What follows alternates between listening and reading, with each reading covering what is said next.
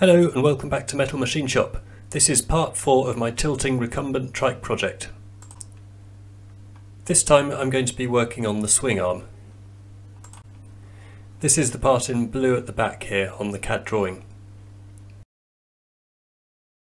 There's going to be a suspension spring or some kind of rubber shock absorber fitted at this point.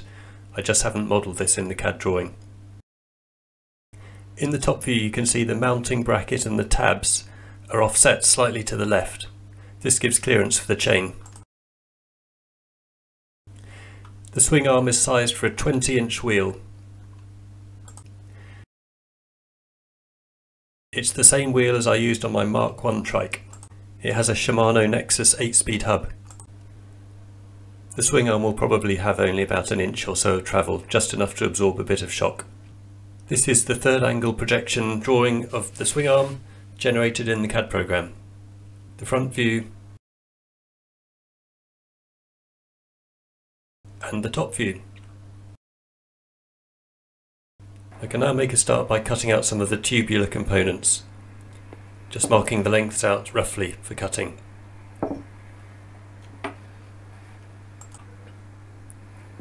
As usual, I'm using my bandsaw to cut off the parts.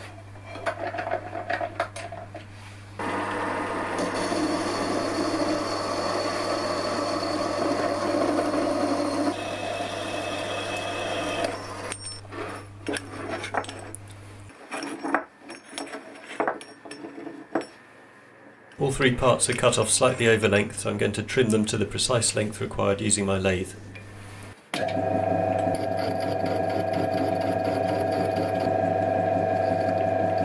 use a file to remove the burrs.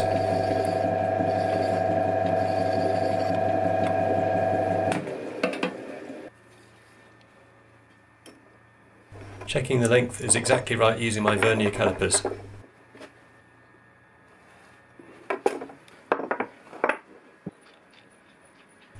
As in the previous video, I'm using a hole saw to notch the tubes.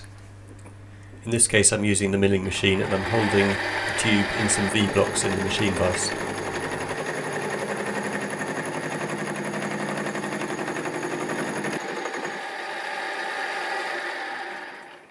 Checking the fit, not too bad. Using my digital calipers to check the length. I'm now making the tabs that fit the swing arm to the frame. These are the laser cut parts that I showed you in the previous video. The hole is slightly undersized as I ordered larger tubing than originally planned. So I'm mounting the tabs to the faceplate in the lathe and I'm just going to bore them out to a close fit on the tube. I'm using the tailstock to align the part on the centre line of the lathe.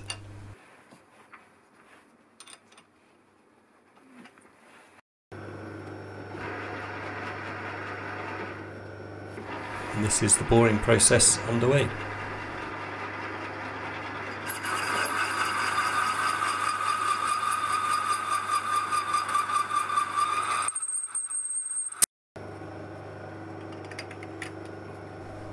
Perfect fit.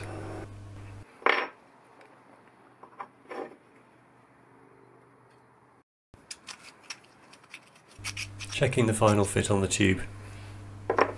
Seems alright. I'm making a wooden jig for the assembly of the swing arm components, and I've marked out the major points very carefully and drilled them through. I'm using 10mm studding to hold the bits together.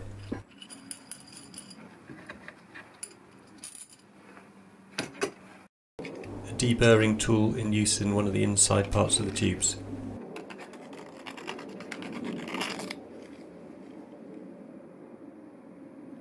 I can now start assembling the jig using the components already made. These tubes are held in place using plastic bushes that I turned up on the lathe.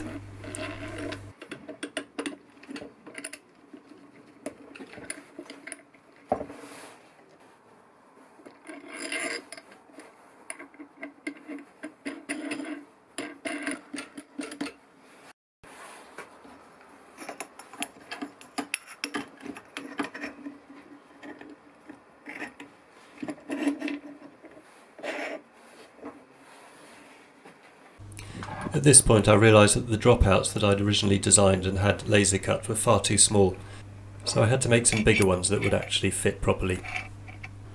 I used the 4mm steel plate that I had originally bought for this purpose, but had decided not to use because of the laser cutting, so it's lucky I still had it in stock. The cutting off disc in the angle grinder comes in very handy for this sort of work.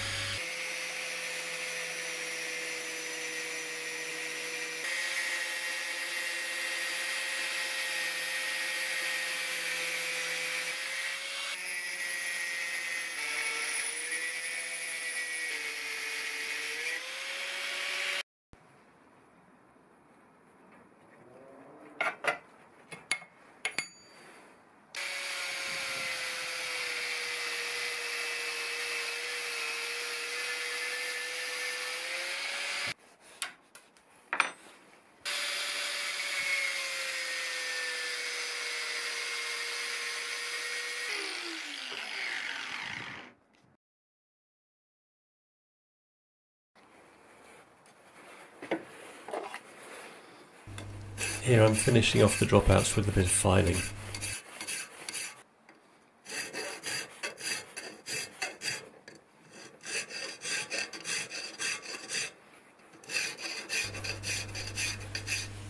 I milled out the slot for the wheel axle in the milling machine. I used a table stop to set the depth of the slot.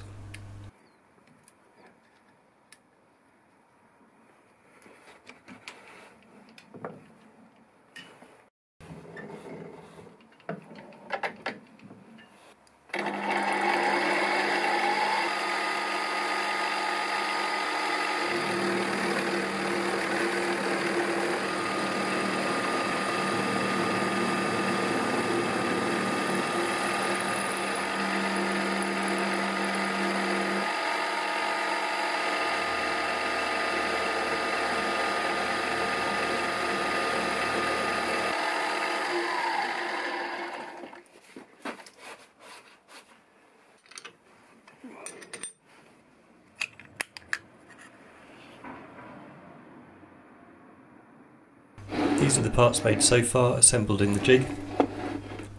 This bar indicated here is the precise distance for the spacing for the dropouts.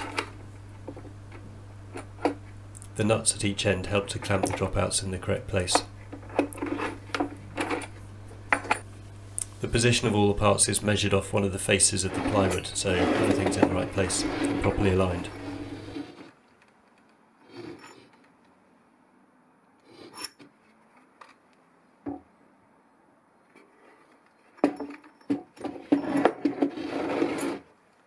The next job is to make the seat stays and the chain stays, and I start off by cutting them roughly to length.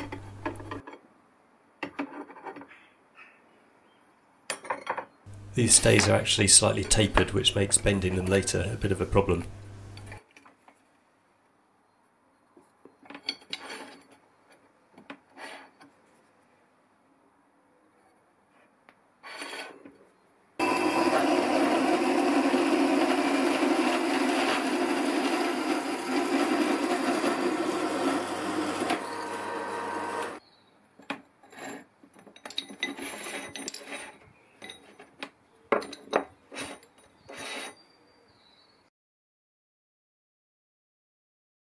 This is my bending machine.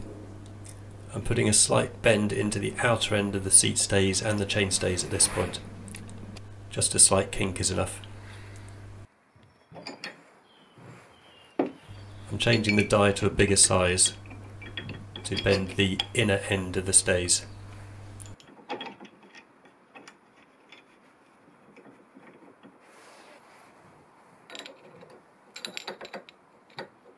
The inner end has a slightly more pronounced bend.